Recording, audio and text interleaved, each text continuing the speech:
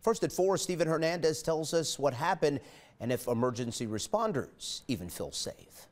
I don't know that anyone's ever ran into the building, but never into a public safety building. Cleveland EMS Union President Mark Barrett is hoping for solutions and answers. This after a car ran into the Union building last weekend, leaving a gaping hole right on Lakeside Avenue East. I'm sure you've seen the photos, so it, I'm sure, created a loud noise. The organization made a post on Facebook where you can clearly see the damage that was left behind in the incident. They also explained that they reached out to the appropriate city departments, hoping to get a guardrail installed in the future.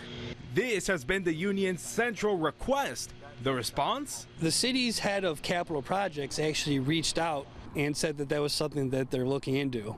So it's my hope that they follow through and install a guardrail. I tried reaching out to the head of the Office of Capital Projects, James DeRosa, but have yet to receive a response from him or his office. Barrett says the crash is hardly the first incident like this in Cleveland. I think this raised an eyebrow with them. One of the councilmen actually wouldn't leave during a fire drill because he was worried about getting plowed over in front of City Hall.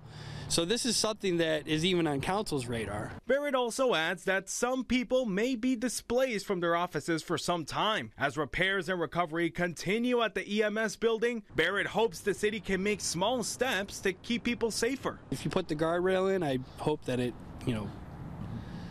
bypasses those cautions. In downtown Cleveland, Stephen Hernandez, 19 News. Now your 19